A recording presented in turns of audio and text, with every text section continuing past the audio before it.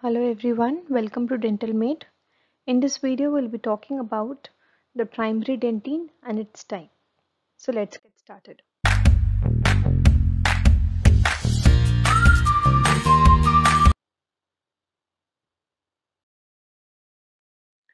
Okay, so primary dentine, it is the dentine which is formed before the root completion. It is most prominent dentine in the tooth.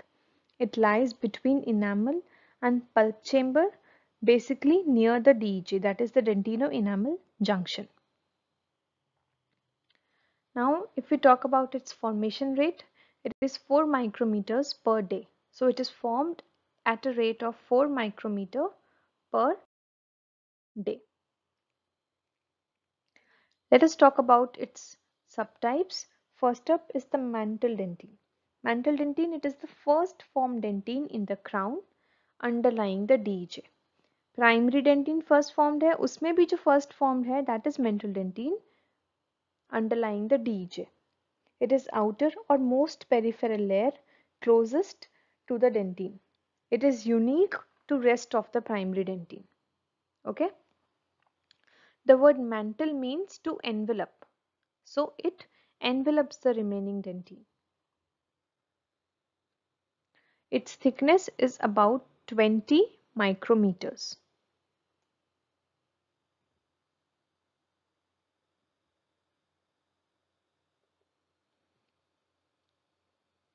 Okay, so the mantle dentine, if we talk about its function, see, it basically lacks phosphorylation and it has loosely packed collagen fibrils. It is less mineralized as compared to the remaining dentine.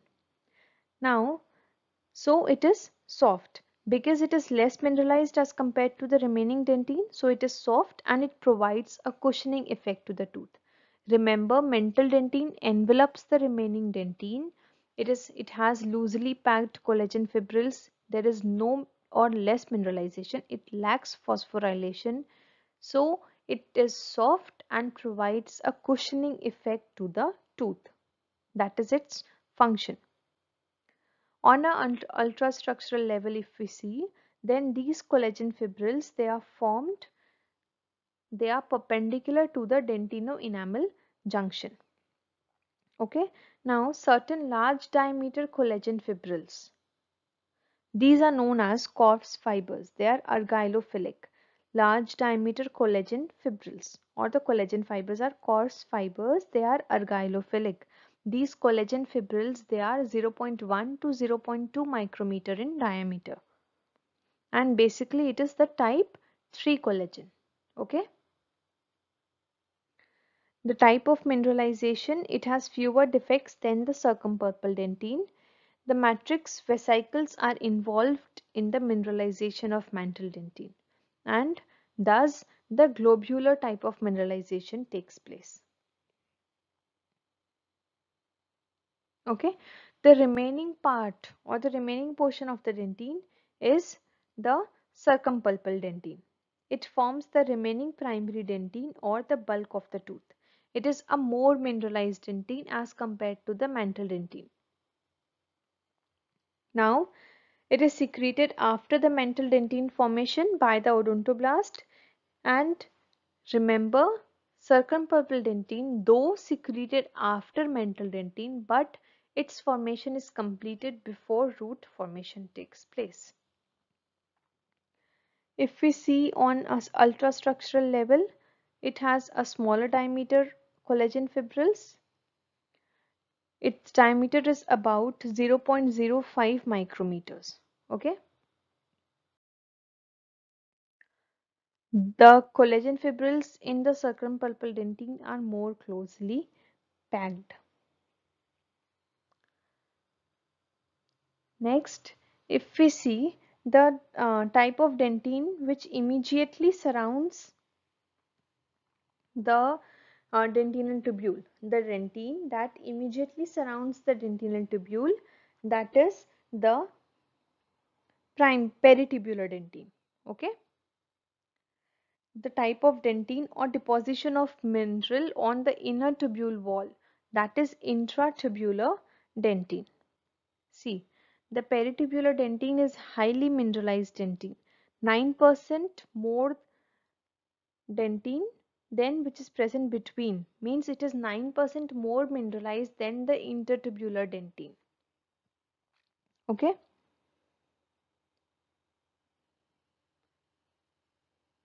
See, the thickness of the peritubular dentine, it is twice in the outer dentine than in the inner dentine.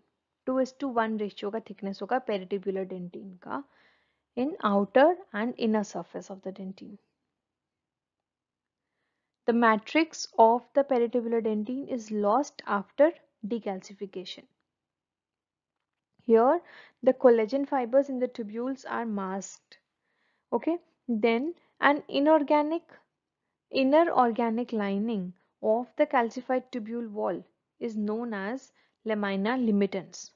The inner organic lining, not inorganic. Okay, it is the inner organic lining of the, not inorganic, it is the inner organic lining of the calcified tubule wall, which is known as lamina limitans. It has high glycosaminoglycan content, and this is similar to the lining of the lacunae in the bone.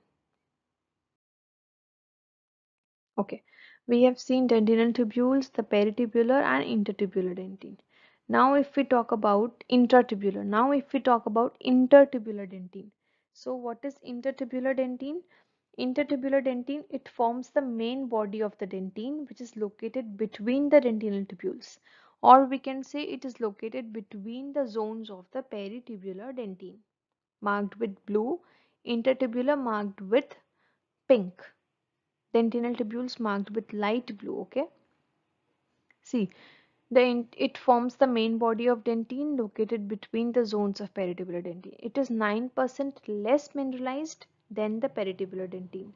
Its matrix is retained after decalcification.